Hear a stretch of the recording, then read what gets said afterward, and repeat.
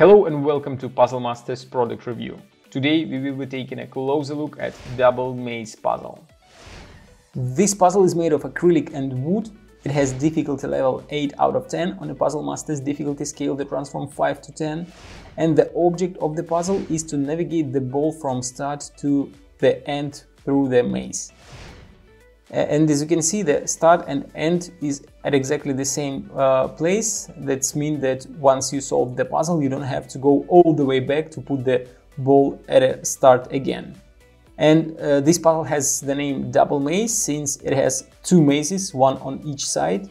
And that's make it really complicated to solve this puzzle since you have to move from one maze to another like all the time, since there are a lot of holes in the maze.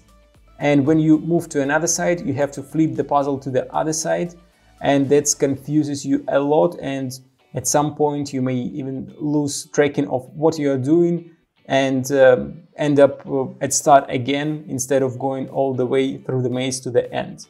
So if you are a fan of maze puzzles, that's going to be something really interesting for you, since this puzzle is quite complicated and it has a hidden trick that is very difficult to find, but without it you can't solve the puzzle.